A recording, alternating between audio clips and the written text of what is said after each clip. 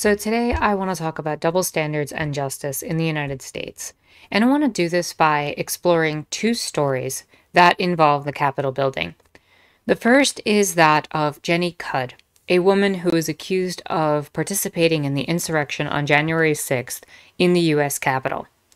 And the second is the story of Grey Cloud, a Crow Creek Sioux tribe citizen who was invited into the Senate chamber when they voted in 2014 for the Keystone XL pipeline.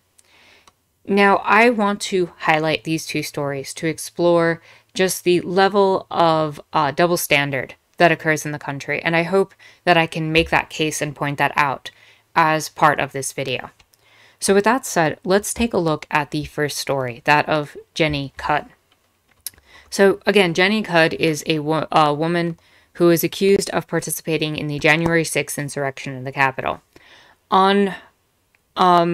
During their time with dealing with the courts and everything, the lawyers for Jenny Cudd requested the court's blessing for Cudd to travel to Mexico between February 18th and February 21st for a prepaid work-related bonding retreat with her employees and their spouses. Now, Cudd is accused of two misdemeanor offenses. The first is entering a federal building without permission, and the second is engaging in disorderly conduct. From what I'm able to find, she faces up to 1.5 years in prison if convicted on both charges, as well as $100,000 in fines. Now, this seems like a really big request as far as I'm concerned. You have someone who participated or is alleged to have participated in the insurrection in the Capitol, and you're still trying to gauge all of that. And even with no prior offenses, even with the standing that they have property in, their hometown and they're a business owner, it seems very odd to me that someone who was part of an insurrection should be treated in such a way as to allow them to flee the country for a few days. It just seems like an odd request in the first place, but the prosecutors took no position. And according to USA Today, this is someone who has said, "I was here today on January 6th when the new revolution started at the Capitol." This doesn't seem like a fair request. And there's video evidence of Jenny Cudd being there and talking about the destruction of property, at the very least, of them breaking into Nancy Pelosi's office. So we do have some sort of confirmation that Jenny Cudd was indeed there. And I want to just briefly show that off. Vandalize anything, but we did. Also, we didn't vandalize anything, but we did. We did, as I say that. We did break down the Nancy Pelosi's office door, and somebody stole her gavel and took a picture sitting in the chair, flipping off the camera, and that was on Fox News.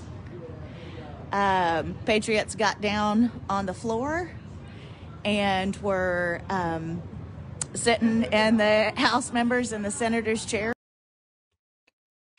So basically, she looks really proud of herself. And from what I'm able to, see in all of this, her story is essentially one where she was riled up like a lot of the Trump supporters, went into the Capitol building, and then bragged about it on social media, like everyone else seemed to do at that event. And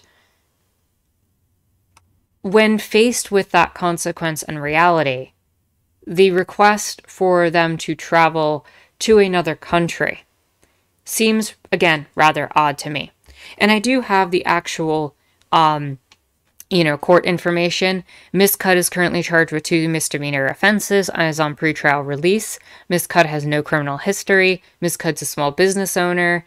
Prior to the alleged offense, Miss Cudd planned a prepaid vacation. Miss Cudd has appeared at scheduled court appearances and has been consistent.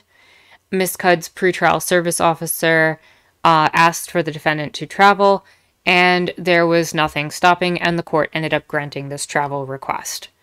And I'm sorry, this speaks to a huge double standard in the way things are run.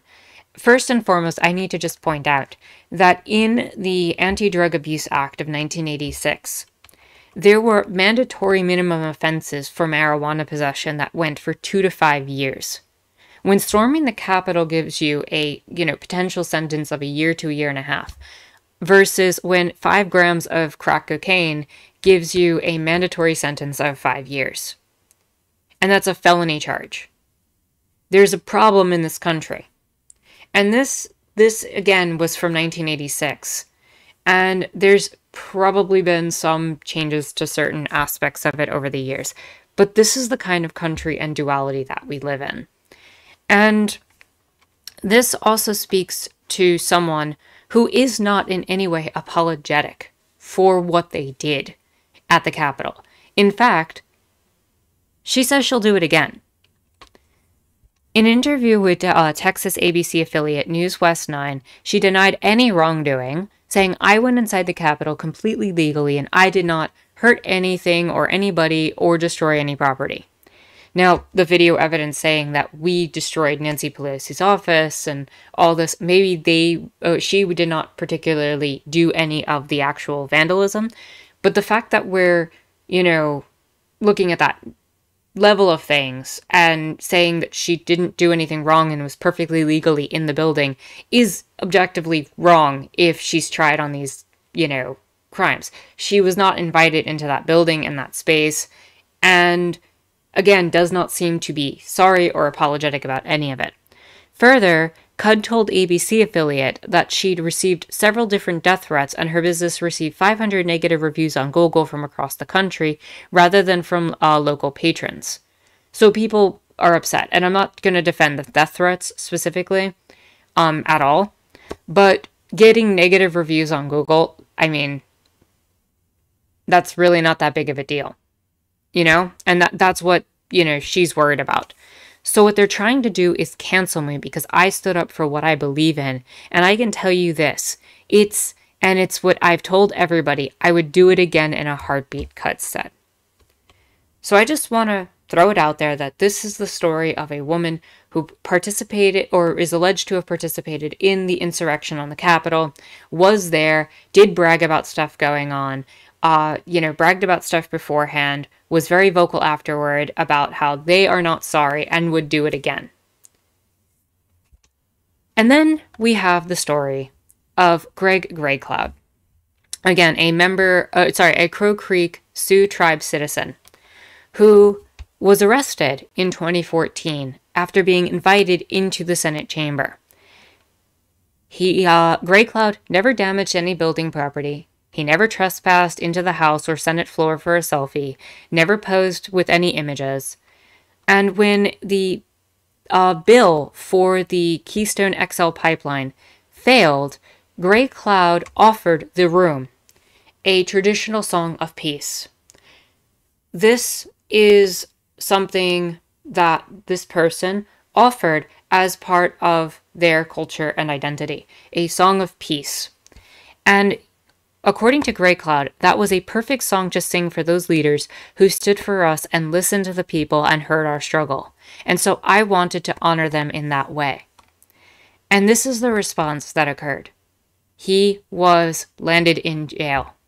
He was arrested on the spot, as were the 4 people who came in with him. So, what we have is that the police took Grey Cloud into the hallway and escorted him through the building and outside.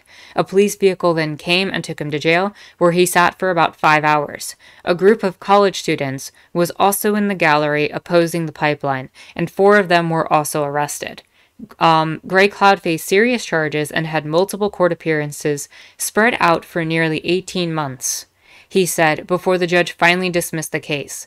Grey Cloud said he wasn't allowed back at the Capitol during the legal process. Once it was over, he said he went back with gifts for some of the senators who voted down the pipeline bill. So you have this story now where this person offered a song of peace to honor the people, to give respect and thanks to the people who basically put down a pipeline that he saw as detrimental for a number of different reasons. And the response was that was thrown in jail for 5 hours and he had 18 months of court issues. And yes, the court case was eventually dismissed. But I just imagine what would have been the reaction if he had, asked for a trip to travel. Or, even more to the point, how people reacted to this, given that he didn't even do anything. He was in a place that he was invited to. He didn't even do anything wrong. He was a person who came in, invited into a space, and offered a song of peace. And this is how we treat someone who does that. And when you juxtapose that against a woman who is not apologetic for the thing that she did wrong, is not apologetic for storming the Capitol building and being part of that space, who posted selfies on Twitter and is now asking for, this unheard of request to go to Mexico when there's so many other issues going on. It just seems to be a slap in the face at how this country functions. It seems like a double standard across the board. That, you have all these mandatory minimum sentences and felony charges. You have this case with Grey Cloud, who, again, just offered a song of peace and faced 18 months of court appearances and wasn't allowed back in the Capitol. And still, at the end of that, brought people who kicked him out, Democrats, mind you, because this was under Elizabeth Warren, Democrats, gifts to the senators. He brought gifts to the senators who voted down the pipeline. Even after all of that. And I'm sorry, that speaks to a double standard to me. And if this isn't an explanation enough, I don't know what is to talk about the level of double standard that exists in this country. With that said, if you like this video, give it a thumbs up, hit the subscribe button and bell for notifications. You can follow me on Twitter or check out my Discord in the description down below. My name is Anarchist Tara, and I hope you enjoyed watching.